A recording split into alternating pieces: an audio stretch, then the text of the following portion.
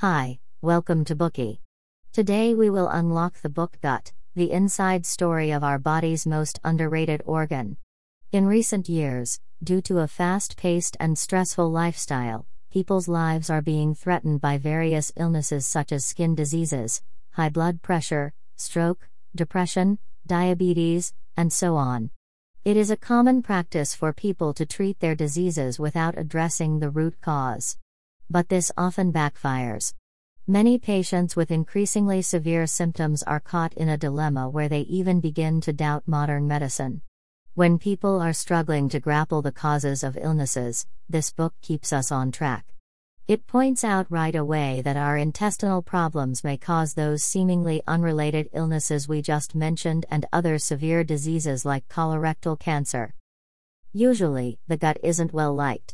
People generally think of it as a place that is responsible for eating, drinking, pooping, peeing, and farting. Yet the author points out that it is a super organ underrated due to its geographic location. It is both proud and temperamental, it can both sustain and take lives, it can boost the brain's capacity and productivity but also make people manic-depressive. It is no exaggeration to say that a slight movement in the gut can affect the whole body. The author of this book, Giulia Enders, a doctor of medicine, works at the Institute for Microbiology in Frankfurt. In 2012, her speech Charming Bowls won first prize at the Science Slam in Berlin and went viral on YouTube. The book Gut, the inside story of our body's most underrated organ, perfected on the basis of her speech, broke the record for sales of health science books in Germany and became the bestseller of the year. Enders was born by cesarean section and suffered from lactose intolerance as a child. By age 17, she had skin sores all over her body, but all the physicians could provide were vague diagnoses. This forced her to seek self-medication. From personal experience, she proved that many illnesses stem from intestinal problems. She also cured lactose intolerance and skin diseases by taking care of her gut.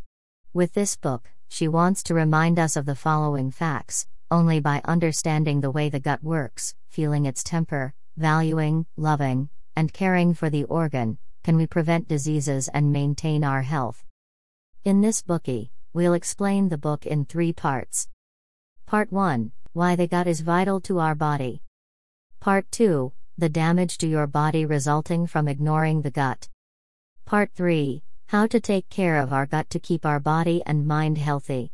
We have the impression that the brain sits at the top of our body thinking and creating, while the gut is forever geographically located below the brain and seems to be only associated with toilets and excretion. In fact, the ability of the gut is comparable to that of the brain. Do you know that all the organs of our body consume energy, and only the gut can replenish our energy? As a component of the digestive system, the gut can help us absorb nutrients to stay alive. In this process, the gut can function independently of the brain. It is true that our brain is the commander-in-chief of the body, and if a part of the body is disconnected from the brain, it won't function properly. However, the gut is an exception. Even when the connection between the gut nerves and the brain is severed, all digestive activity can still proceed normally. It gathers information, makes decisions, issues, and strictly enforces commands. The digestive process is a perfect collaboration between the gut nerves and muscle groups. Now let's follow a piece of cake on its journey through the gut to get a glimpse into the digestive drama playing out in our body every day. First, when the cake enters the mouth, our teeth will grind it until it's mushy enough to be swallowed, supported by saliva.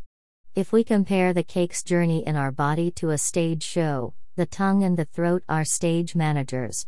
The tongue oversees the actors and pushing the mushy cake down the throat, while the throat is responsible for directing the actors to the stage and preventing the cake mush from entering the nasal cavity by mistake. When the cake mush enters the esophagus, the organ will stretch and open wherever the cake goes. Once it passes, the esophagus will contract and close again. This blocks the food from going backwards and makes it only go in one direction, a process that still goes on even when the body is upside